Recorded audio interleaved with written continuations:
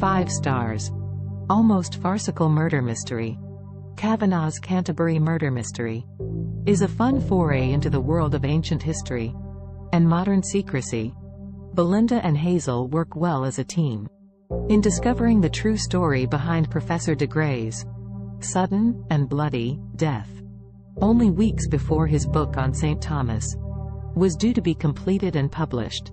Quick-witted, fun to read, and ultimately everything you could want from a detective novel.